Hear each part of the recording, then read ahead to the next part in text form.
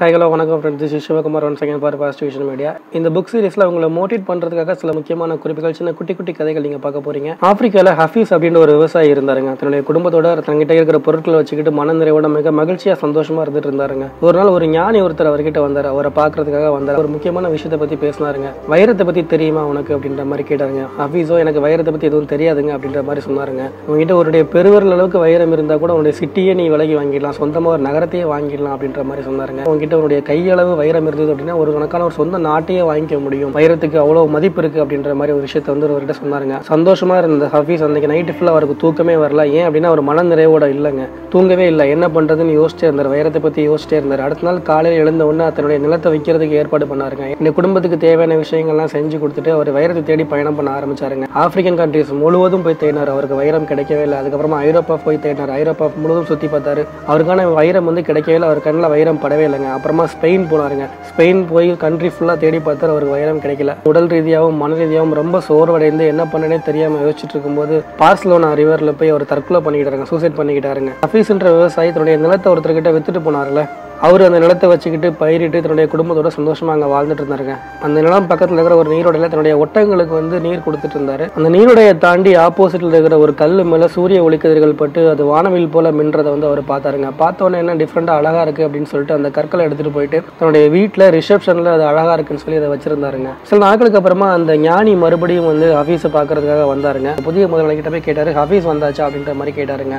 அதுக்கு அந்த புதிய முதலாளி இல்லைங்க ஹஃபீஸ் வரல, ஏன் கேட்குறீங்க அப்படின்ற மாதிரி கேட்டிருக்காரு. இல்லை இந்த வைரங்கள் அங்கே இருக்கிறத பார்த்தேன், ஸோ அதனால தான் வைரத்தை தேடி தான் ஹஃபீஸ் போயிருந்தாரு, ஸோ ஹஃபீஸ் வந்துட்டாரா அப்படின்ற மாதிரி கேட்டேன் அப்படின்ற மாதிரி சொன்னாருங்க அந்த ஞானி. இல்லைங்க ஹஃபீஸ் வரல, அது சாதாரணமான ஒரு கல் தான். அந்த நீரோடைக்கு அந்த பக்கம் இந்த கல் இருந்துச்சு, சூரிய ஒளிக்கதிர்கள் பட்டு அது கலர் கலராக மின்னிட்டு இருந்தது, அதை பார்த்த உடனே அழகா இருக்குமேன்னு சொல்லிட்டு ரிசப்ஷனில் வச்சிருக்கிறேன் அப்படின்ற மாதிரி அவர் சொன்னாருங்க. அதுக்கு இந்த ஞானி சொன்னது, இல்லைங்க கண்டிப்பாக எனக்கு தெரியும், எனக்கு ஒரு பொருளை பார்த்து அது என்னன்றதுனால கண்டுபிடிக்க முடியும், அது கண்டிப்பாக சாதாரண கல் இல்லை, அது வைரக்கற்கள் அப்படின்ற மாதிரி சொன்னார். அதுக்கு அந்த புதிய முதலாளி, இல்லை எனக்கு நல்லாவே தெரியுங்க, நீங்கள் வாங்க, அது மாதிரி நிறைய கற்கள் இருக்கு, நான் காட்டுறேன்னு சொல்லி நீரோடை தாண்டி கூட்டிட்டு போய் அந்த கற்களை காமிச்சாருங்க. அந்த ஞானி கன்ஃபார்மாக சொன்னார் அது வைரம் தான் அப்படின்ட்டு. புதிய முதலாளி சந்தேகத்தோட அந்த கற்களை எல்லாம் எடுத்துட்டு போயிட்டு அவரையும் கூட்டிட்டு போயிட்டு ஆராய்ச்சி பண்றதுக்காக கொடுத்தாருங்க. அவங்க சொன்ன ரிசல்ட் ஞானிக்கு ஆல்ரெடி தெரிஞ்ச விஷயம் தான், இது உண்மையிலே எல்லாமே வைரங்கள் தான் அப்படின்றது. ஸோ ஏக்கர் கணக்கில் அந்த நிலத்தில் சுற்றி எல்லாமே வைரங்கள் தாங்க இருந்திருக்கு. ஆனால் ஹஃபீஸ் இதை பத்தி தெரியாம அவர் வைரத்தை தேடி அவருடைய வாழ்க்கையும் தொலைச்சி சூசைடும் பண்ணிக்கிட்டாருங்க. ஆனா இந்த புதிய முதலாளிக்கு இன்னும் அவர் சந்தோஷமா அவரோட வாழ்க்கையை வந்து தொடங்க ஆரம்பிச்சாருங்க. ஏக்கர் ஏக்கரா இருக்கிற வைரக்கற்கள் மேலதான் நம்ம நடந்து போறோம்ன்றதை அந்த உணராமலே அந்த ஹஃபீஸ் தன்னுடைய வாழ்க்கையை வந்து தொலைச்சிட்டாருங்க. ஸோ நம்முடைய வாய்ப்பு எப்போ எங்க எப்படி வரும்னு தெரியாதுங்க.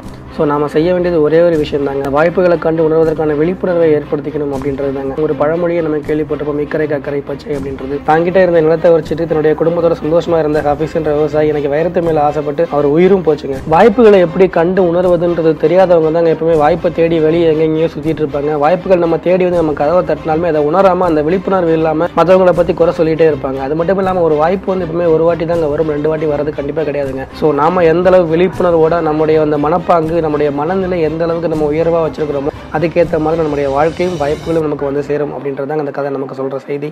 இந்த மாதிரி உங்களை மோட்டிவேட் பண்ற மாதிரி சில குட்டி குட்டி கதைகள் நீங்க தெரிஞ்சுக்கணும் அப்படின்னா தொடர்ந்து பாஸ்ட் விஷன் மீடியா யூடியூப் சேனலோட இணைந்திருங்க. நன்றி.